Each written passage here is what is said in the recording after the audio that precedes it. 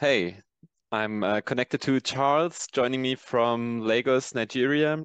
Great to talk to you. Maybe you can tell us a little bit about the repair-related activities you do in Nigeria with your organization.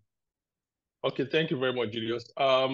At Policy Lab, what we are doing is to advocating for the repair movement here in Nigeria. We have a lot of advocacy activities where we, produce, policy materials, educational materials, and interfacing with policymakers to be able to provide an enabling environment for repair. This includes also kind of, partnering with, the consumer protection to be able to extend, the life, span of mobile phones. Then we are organizing community repair training. So we come into communities, we pick up really young people and we train them how to repair mobile phone and different, household electronics. I think this adds to our advocacy in terms of it is actually putting on practical steps on how to kind of reduce most of the electronics that end up in landfill here in Nigeria. Yeah, you already told me that you have a big problem with e-waste. What challenges else do you face when it comes to repairing stuff? Yeah, I think that naturally, we have a use and dispose culture here in Nigeria, and also more so in many African countries, to be honest.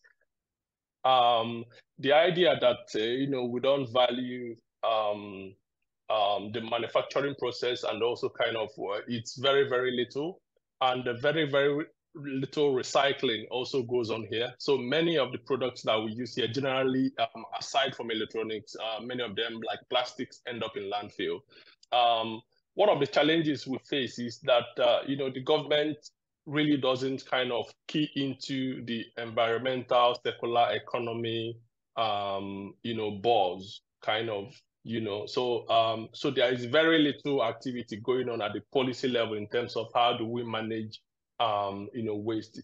So that means that the Chinese manufacturers, Taiwanese manufacturers, and every other kind of product is brought into Nigeria with very little consumer protection.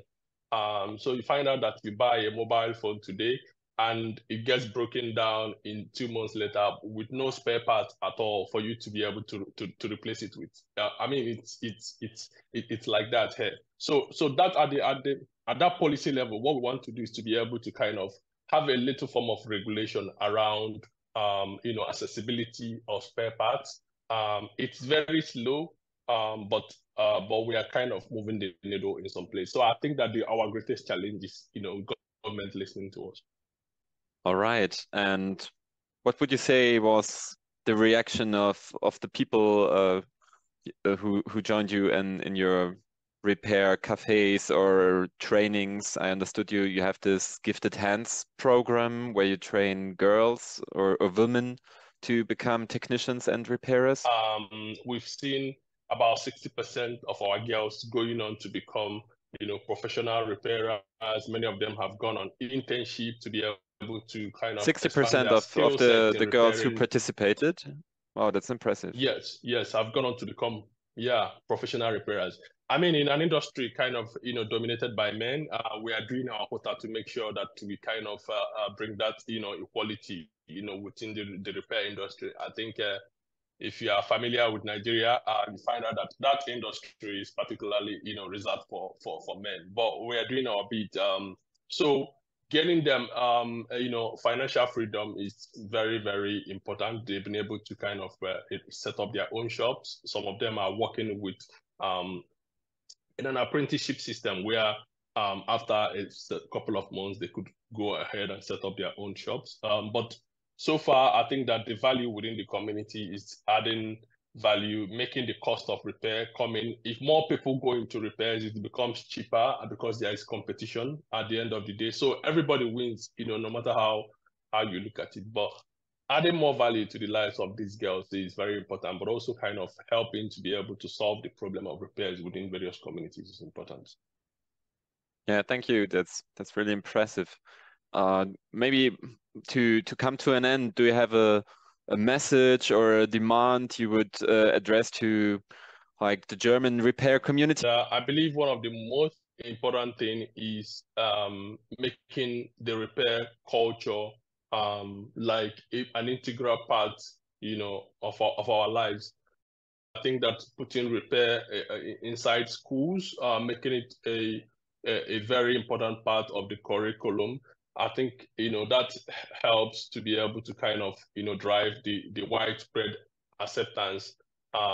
We've gotten used to consumerism, and it's something that also on the aspect of the government, they see it as something that drives, you know, the economy.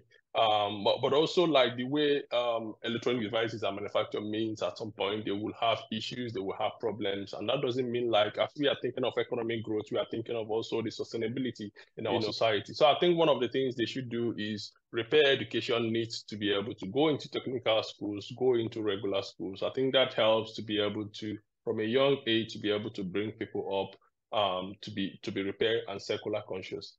Yeah, those are nice closing words. I totally agree with you. And yeah, I want to thank you for joining me today and giving us insights in the great work you do in Nigeria.